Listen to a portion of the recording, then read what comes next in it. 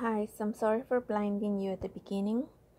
This is how this camera works. When I put on the flash, it does this weird thing.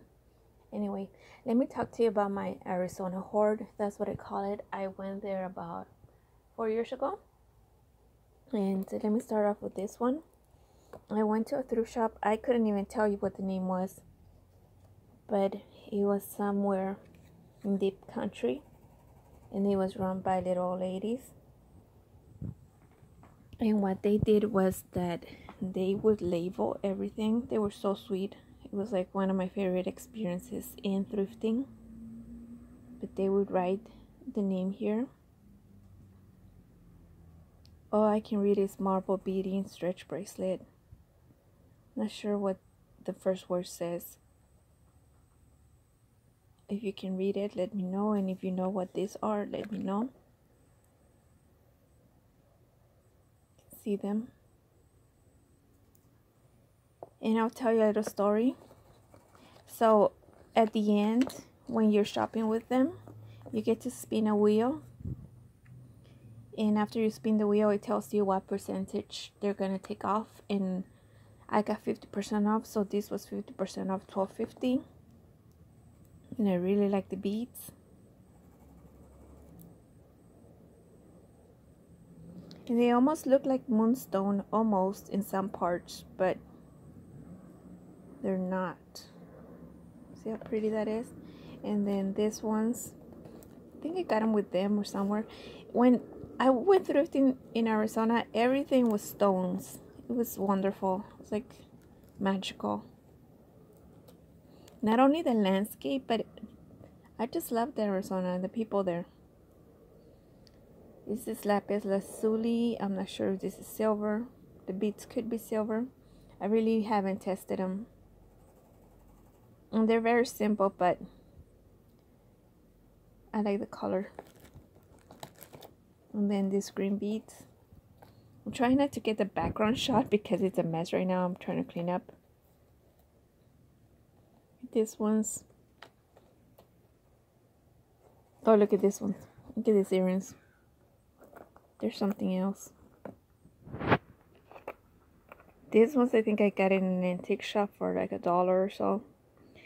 And I'm trying not to give away prices. It's a bad habit.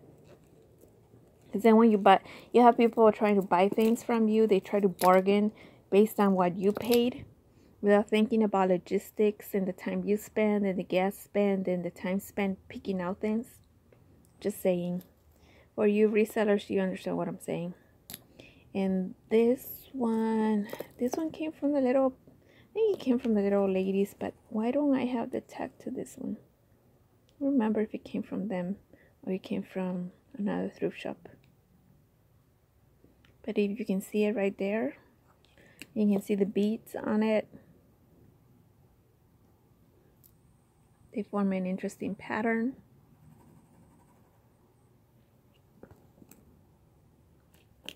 And if you know the names of any beads, let me know. Let's see this one. This one says 24-inch necklace, shell pendant, multi-strand, $8.50. And this is when I was there.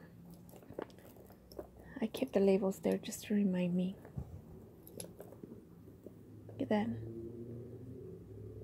Look at the pearls. I'm not sure if these are freshwater pearls. This is dirty. Or if they're synthetic. Doesn't really matter to me. The combo is really nice. Look at that bead. Look at all the work that went into this one. The combination is perfect.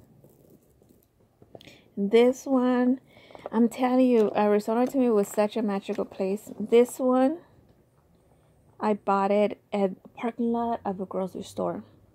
And they had like a little flea market thing going. My friends bought emeralds, like raw emeralds. I don't know what else to call them, but they were not like the clear stone emeralds you find in rings.